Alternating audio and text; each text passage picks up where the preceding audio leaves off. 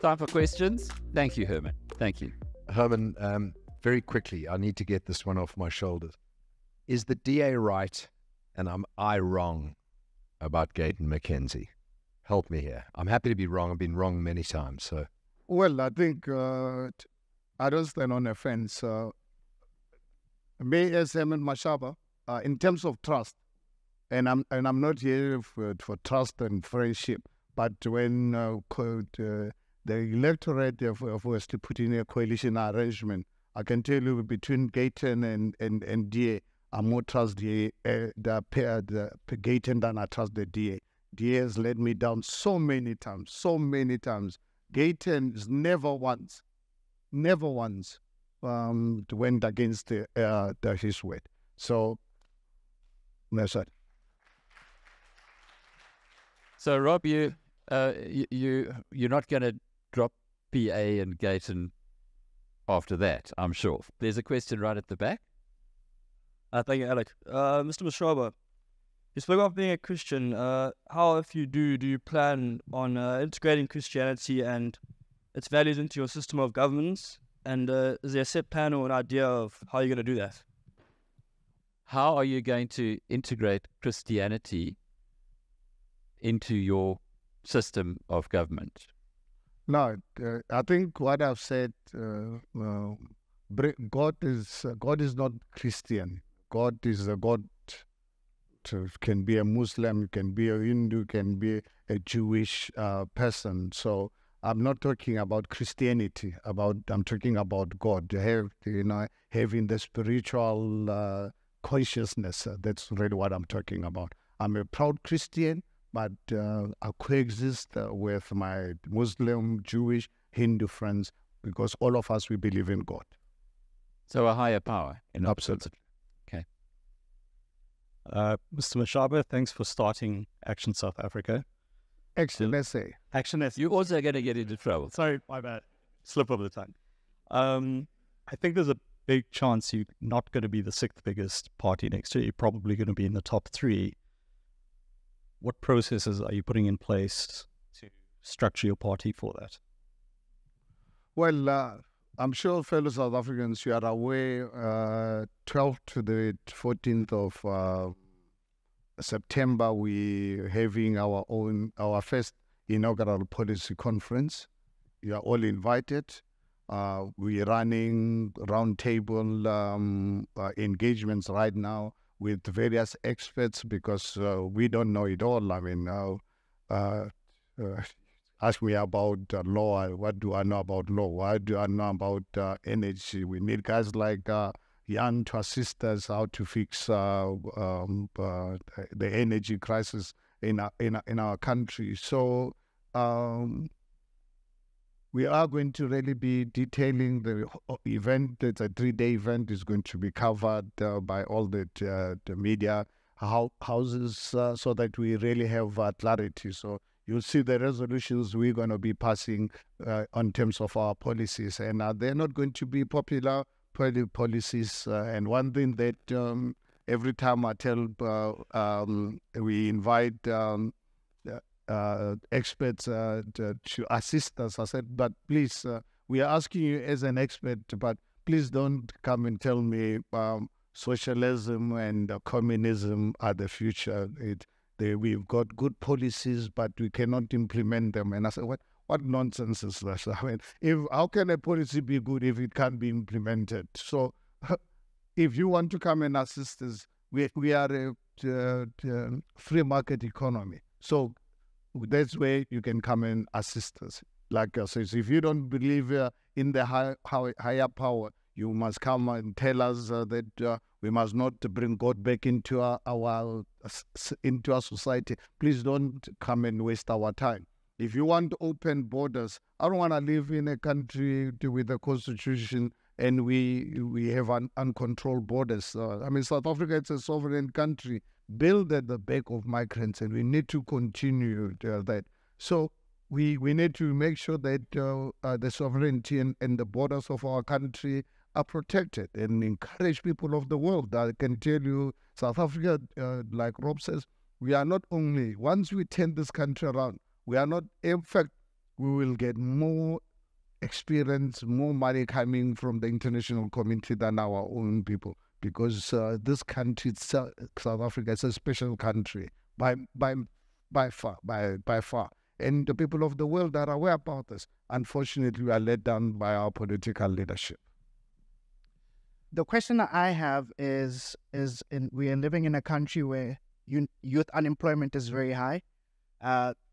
National unemployment is very high. And when there's a party that shifts towards the left, they are able to gain popularity. And things are not getting better. Every spark is causing a fire in our country. So in terms of strategy for next year, what is it that you're currently doing I'm aware that you're saying that you're currently winning people in the villages. So what is your message to the people to give them hope? Because quite frankly, a lot of people think that it's a quick fix, right? And this is what the left side is saying. We just need to do X, Y, and Z. So what is the message? And secondly, I'm a young black professional, and I know you want to bring a lot more competent people in your country, in your party, but we are scared, right? Cowardly as it may be, you read about all the political killings. You want to get involved. We believe in education. I'm in Hermanus from Bushbuckridge because of education. So those are my two-folded questions. Thank you. Thank you. Well, I think, honestly, the question of one having the courage to do what is best, it's an individual choice that people make. I cannot understand, and I raised this issue earlier on, that I find it really very strange that people were prepared to face the apartheid bullets, but today they're too scared to speak, because they're going to lose their job from ANC, will make life difficult for them. I've took that decision long before I thought that I'll get mad to think that I'll solve the country's problem. I've been really, as soon as I discovered ANC, I voted for them twice in 1994 and 1999. And during Thabo Mbeki's era, that's when I started seeing the criminality of the ANC. And I started speaking, as I took advantage of, as a successful business person, I would be invited to events like this, and I'll speak about the destructive nature of this ANC tripartite alliance that has destroyed our country. They're communist. How on earth do you have a country that's our growth rate, the economic growth rate is lower than the population growth, but you have a communist as a minister of trade and industry? I mean, we must be a mad society. I don't know. Something is wrong with us South Africans. Minister Patel, before him was Alec Erwin, communist, running such a very important critical portfolio, So I think it's just really for black and whites. It's not just really blacks who are scared. I mean, yesterday we had this march, thousands of people. Actually, let's say we've got big numbers of white members. I was surprised the other day. I was in Durban. One of our guys, Alan, in his neighborhood, discovered, we're going through the system, discovered, got a lot of members who self-registered themselves, whites, invited them to his home that I addressed them. These are our members, not, but when you go out there, there are issues. White people are too scared to come out, because they think they're going to be called racist or whatever. If you're not a racist, why are you worried about it? Blacks are worried that they're going to be called something else, because I can tell you right now, if this is broadcast, I can tell you the EFF and ANC people are calling me house nigger. They're calling me, I'm captured by white monopoly capital. So and what I find really very strange about this, about their text, going to Twitter now or whatever. Look at what they're saying. If this is broadcast live, It's not broadcast live, but it will be broadcast. You follow up to see that I'm going to be a captured black, but at the end of the day, you're not going to distract me from for really fighting for what is just it's true, whether you're right or wrong. At the end of the day, and I don't stand on a fence. For me, it's either you like me or hate me. And you know what? People must understand. I wasn't brought into this world to make friends, but I value friendship. Friendship for me, it's important, but not the type of friendship that people make at some very popular shebeen in Johannesburg in Saxon World. If you want that kind of friendship, go to Saxon World at that shebeen. You'll never see me at that shebeen making that kind of friendship. So I think I'm not in this job to make friends. I'm in this job because I'm worried about the future of my children and my grandchildren. I don't want my children to really live in chaos. Like what happened last night. I don't know if it's still happening today. I don't want my kids to live in a country where 70 people are being murdered every single day. Countries at war don't lose people like this. I don't want the girls or the neighbors or my fellow women to be raped left, right, and center. Our youth being destroyed by international drug syndicates. And when we talk about it, they call you xenophobic. To hell with them. You can call me anything. There's just no way that I'm going to be scared of democracy. I was never scared of apartheid regime with brutal machinery. And I'm not going to be scared of democracy. And I'm not here for friendship. I'm here to really do what is best of my ability for my country. Herman, I think with very few exceptions, everyone in this room, the BizNews tribe is in exactly the same place. We're on the same page. And when you talk about speaking up, when you talk about being involved, when you talk about being worth fighting for this country, it's what Robert Hersoff did, what you're doing.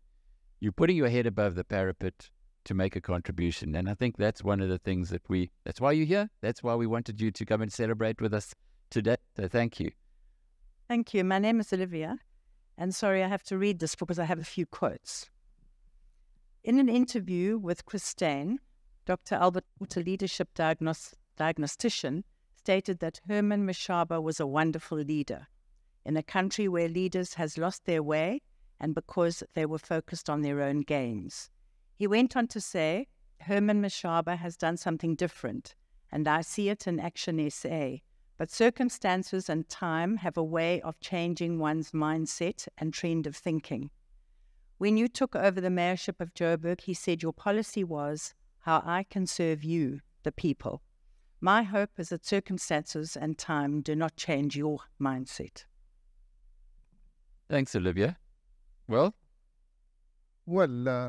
fortunately enough, I'm not in this political game to deprive myself of the time to spend with my family. I've been married 41 years to a young woman, and I really feel so bad every time I've got to leave home. I mean, I live far away from home lately more than I used to when I was in business and making money.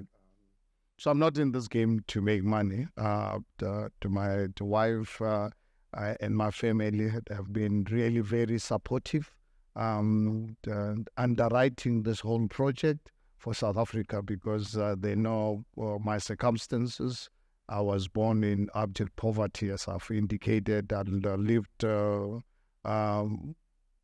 most part of my youth in a two-roomed tin house. My father, for some reason, I believe he was a great man, but he decided to die when I was 2.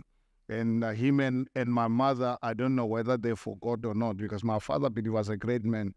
They kept on making babies before building us a house. So the first time I ever had the house of my own, I was 26 after studying the Black Lives Matter in 1986. Lucas Mangop and Buputatswana started a suburb in Haramkua called Unit 8. Bought my first house, paid cash for it. And a few months later, my mother was 64, bought a house in Temba, you know. So I'm not in this game to make money out of politics. Politics, actually, for me, it's a very expensive the sport to play. And where, in fact, yesterday I saw myself when I got to a hotel on national television when I was handing over the memorandum to the police. Because I went to Senton police station a few months ago to when a charge. Someone sent me an SMS that I must leave politics or I'm going to be killed, you know. And I go to the police station, Senton, they load shedding, there are no generators. So I gave this as an example. So South Africans are aware that there are people out there that wants to kill me, and the police are not interested. Even up to today, when I laid the charge, laid it in the Senton, and then a few days later, I'm told it's been referred to Cape Town. Cape Town then moved somewhere else in Cape Town. And then from there, it has died down. No one has ever come back to me. In the meantime, here with someone leading a prominent political party, government is not interested. So you can imagine if a life of someone like me can be threatened and the police are not doing anything about it. What about an ordinary guy who lives in Guguletu or in Temba amongst crowd? So, you know, that's when people always ask me, Simon, do you really feel safe? I said, tell me, who's safe in this country? Who's safe? This country murders 70 people every single day. Murdered. With a minister of police running around. I don't know how much that man is costing us. Must be overspending his budget because just running around in helicopters, television, the people running around after him. I don't know. Even our media is mad because I don't understand why must they run around with this man from one crisis after the other. Because the Becky Taylor there'll be a murder or a rape and tell the group of ladies one of them is lucky raped by one and then rush to another scene. Nothing happens. So I think I'm in this job because honestly, I would like to one day live in a country where my children can have a better life and live in a country better than where in which I was born. Because I lived more than half of my life under apartheid system. When I started my business, I had to carry a dumb bus. I became a master of the ducking and diving from the police. I was a master ducking and diving from the police for just because God created me in this fashion. And now, just look at what 29 years of our democracy has done. I can tell you the inequality in this country today, if it doesn't break your heart, me, honestly, every time I go into poor communities, when I get home, you know, I need sleeping tablets to be able to sleep. Before, when I was making money in business, when I'm in a hotel, I'll have a glass of wine or a whiskey, I'll sleep. Today, without a sleeping tablet, I won't sleep because of, you see, the level of poverty in this country. I've never seen it during apartheid. Herman Mashaba, thank you.